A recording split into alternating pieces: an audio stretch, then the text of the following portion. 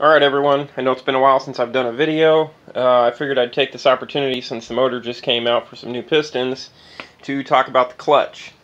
That's what I'm running in there. It's a 6-puck ceramic sprung hub. I would have gone for solid, but it's not available. This is the strongest clutch I can find that'll actually fit Ford 300. It's good for about 650 foot-pounds of torque. So this isn't going to last much longer. I'll have to convert to an automatic, but for now, it does the job. So, what you need to know, if you do have a 5-speed and you plan on running one of these clutches, that clutch is only available for the 93 to 96 model 300s.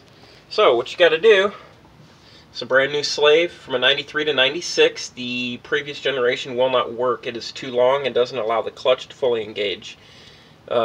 It's mostly bolt-in. You do need to change the 2 mounting bolts on it.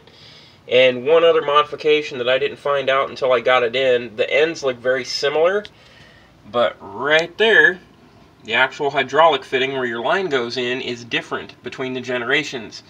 So you actually have to file the housing down right where that hydraulic fitting goes in. You can see the little hole right there for the spring pin.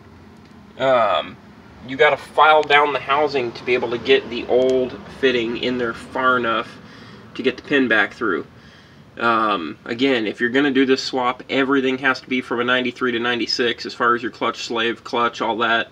The other thing, if you do not have the dual pattern flywheel, most of the 300s use that hole right there for mounting. It's only a 10.5-inch clutch. The 93 to 96 is an 11. So you got to move to this one. The bolts are a little bit bigger, so you will have to get a longer one from the hardware store to change those out. I haven't had any problems with mine. I do 3,500 RPM clutch drop for my launch without even a slip in a tire on the drag radials. So in any case, the motor is finally out, and we're going to send the rods out to get machined for these new pistons.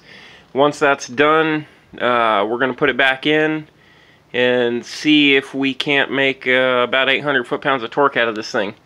So, until next time, enjoy your day.